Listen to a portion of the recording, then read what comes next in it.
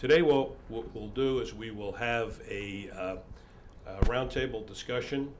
We've got 5 panelists who I'll introduce in a few moments, but we will work best if you have good probing questions on the topics that we'll touch on. So please, I encourage you to catalog your questions and get them ready and help us to move the panel along. In terms of who's here, Lynn Walding is the administrator for the Iowa Alcoholic Beverage Division. Iowa is a control state. We'll talk a little bit about control states and open states. Lynn is renowned on the symposium route. He's spoken often, and I've seen him in a number of presentations. I'm sure he'll give us some good insights about the regulatory community in control states and otherwise. Tom Wark is the executive director of the Specialty Wine Retailers Association. These are the barbarians at the gates, ready to give us new insights about how wine will be distributed in the United States. Jim Rowland, Vice President for Government Affairs for Wine and Spirits Wholesalers Association, lives with me down in Washington, D.C. area. He represents the middle tier of the 3-tier system in terms of distributors and wholesalers who distribute beverage alcohol products throughout the United States. Steve Raye is a managing partner with Brand Action Team. Steve's company is a company that works on numerous types of marketing programs and advice and counseling to new and existing entrants in the beverage alcohol field, and I assume other fields as well. So, and John Beaudette is president of MHW Limited here in the New York region. John is a member of our association. He also has the distinction of being the company that made all of these wines coming to you throughout the Italian Trade Commission exposition possible. What we'll talk about today is an overview of some of the issues confronting importers particularly, not necessarily just Italy, but clearly we'll have some tilting towards some Italy situations and trends. How consumers are shopping today. Towards the end of the program, we'll talk a little bit about how people get information about wines that they'd like and end up buying, and clearly we're going to talk about the distribution system and how that might be changing. Yep. Thank you. But just in terms of the existing infrastructure that we have in the United States, as Bill indicated before, we've got this 3-tier system, which seems to be, for many people we speak to overseas, somewhat intimidating. But the reality of it is that there are systems in place to make it quite easier and to access these markets. Bill also alluded to direct shipping. And while it is limited right now to domestic wineries, there are programs in place right now that do address the foreign wines. And what it's likely to entail would be importers will at some point be given some, I think, benefit similar to what a domestic producer would be. They'd have the responsibility of importing the products and then the ability to direct ship to consumers. I think that's coming at some point, only because clearly when you talk about the distribution system in America, there has been a tremendous consolidation at the wholesale level, as you all know, I'm sure, as well as the import level. But there are companies out there that assist wineries, and the most important thing is to get educated. For those of you that are new to the United States, coming to a program like this is very important, and being active at the trade shows in America is a very, very good way to learn how ultimately easy it can be.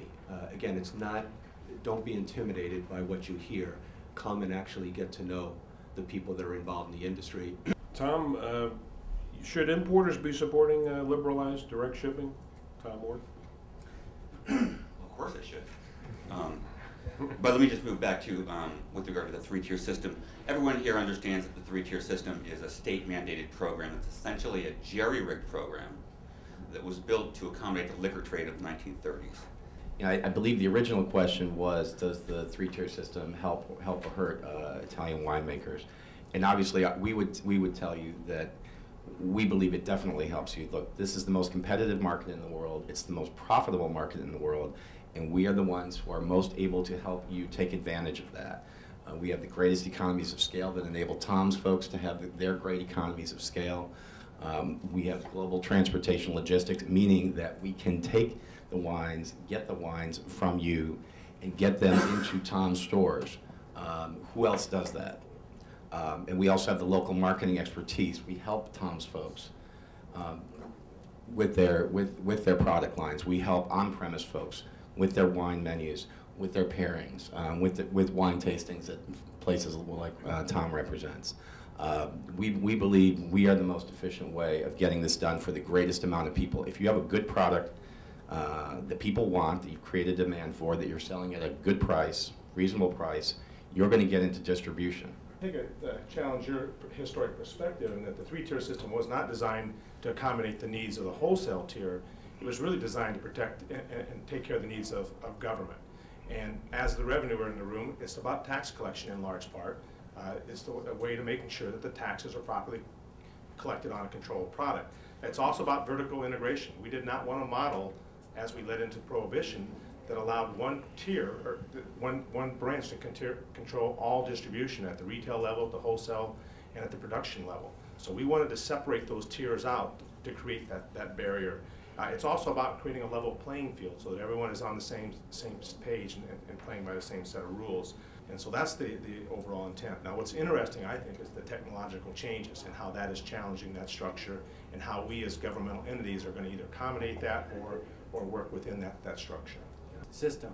The question is, how can you as individual wineries trying to come to the United States find a way to work within that system? One of the barriers to entry has been this consolidation both on the distributor and the supplier side. And they're being less and less interested in bringing in new suppliers and taking risks, if you will, on some of those things. So the question is, within the interstices of the three-tier system, how can you bring a brand in here? And I think it boils down into two categories. One is real distribution, and the other one is virtual distribution.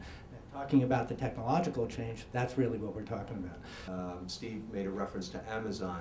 You know, once Amazon gets going, I can assure you imported brands are going to be an important part of their portfolio. I know that for a fact because we're working with them on the import side of it. Typically, an internet retailer is going to need about 11. They're going to need a picture of the bottle, they're going to need a picture of the label, they're going to need to know the alcohol content and retail price and all that kind of stuff. And that's pretty standard. Amazon's going to want a lot more information because they want to get the content there. In terms of big wine companies from Italy, they continue to dominate the top tier of the top companies who are bringing wine in the country. So these aren't small companies, but the top 10 companies, clearly Italy is there. You can scan the barcode of any product using your phone's built-in camera. Shop Savvy will then find all the best prices on the internet and at nearby local stores. Because this is in fact a political argument more than anything else. Everyone knows that there's going to be regulation within the American alcohol system. And I don't want to leave the impression that members of our organization don't want any regulation. We would like to be well regulated. We understand the value of wholesalers. What I think some of us take issue with is the fact that there's a state mandate that wholesalers be used. That's where we differ. More information is better. More information is better for the suppliers. More information is better for wholesalers. More information is better for retailers. The more educated the public is about your product, the more likely you're going to build a following and create a smashed product. And thank you for your kind words. Let me just tag on what Tom was saying. This gentleman here raised the question, as is the title of this presentation, do consumers get what they want or want what they get? And I think you can ask another question, and that is, do citizens get the laws they want or get the laws that they have? And I think in both cases, ultimately, consumers are going to get what they want, and we're going to have the laws that the people want. And so there is this discourse, the forum, and I think this panels like this are useful in helping everyone understand the issue and then work out what the compromise will ultimately be. So I think this was a great panel, great discussion, very timely topic, and I hope you go away with at least the thought that in your press packet there's a brochure from the National Association of Beverage Importers. Should any of you importers seek to get membership, we'd be happy to join our ranks and have a great rest of the Vino 2009.